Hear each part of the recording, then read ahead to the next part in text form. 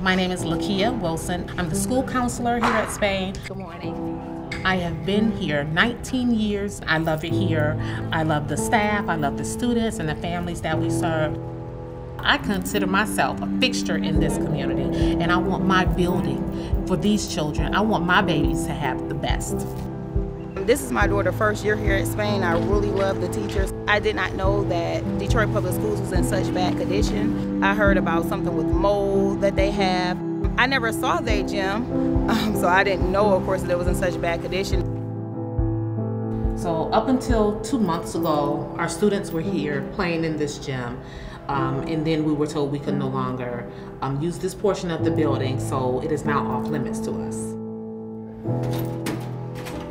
We're seeing damage from the roof where it's raining and snowing right inside of the school. And it's created these large humps in the floor, literally, where students were in here playing 2 months ago with the warped floor.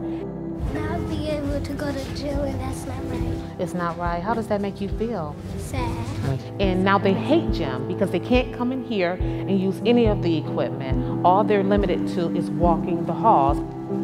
Okay, this is our band room. Our band teacher was laid off about 2 years ago, and our room has been empty ever since.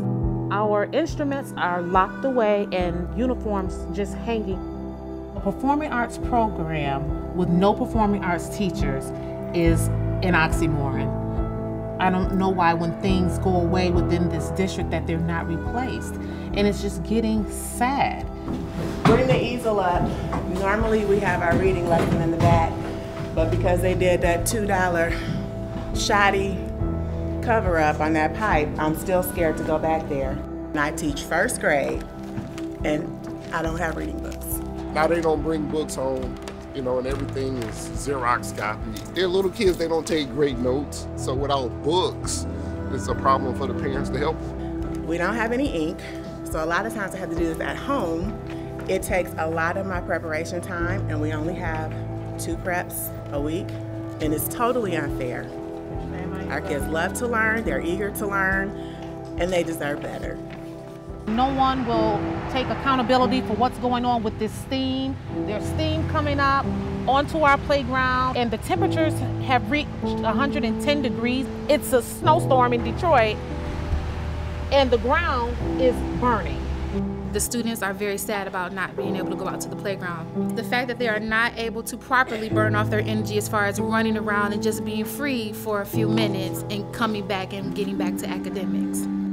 I blame the emergency manager, the governor, because there shouldn't be no reason why these schools should be falling apart like they are. The conditions that our students have to face every day coming to our school is unfortunate.